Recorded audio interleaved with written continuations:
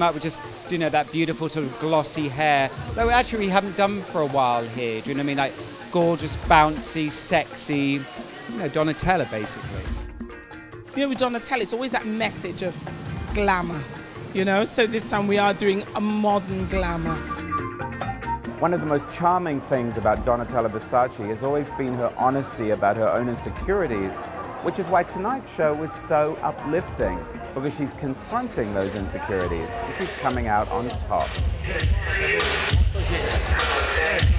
What do you feel you accomplished with this collection? Something new for you? Every outfit tonight, I wasn't afraid because I'm full of fears, I'm insecure like everybody else. But this collection, I said, I want to go all the way. This is what I like. When you lose a few of your fears, you feel better. It was like a glittery sea out there. It was so Donatella at her best, actually. I love the sorbet colors. I love the black leather with studs. I love all the whites. I love the platform shoes. My God, they were the best.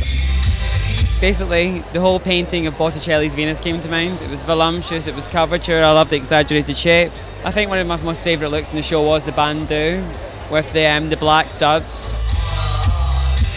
Given what you know about the Versace legacy, how do you feel it's translating into the 21st century?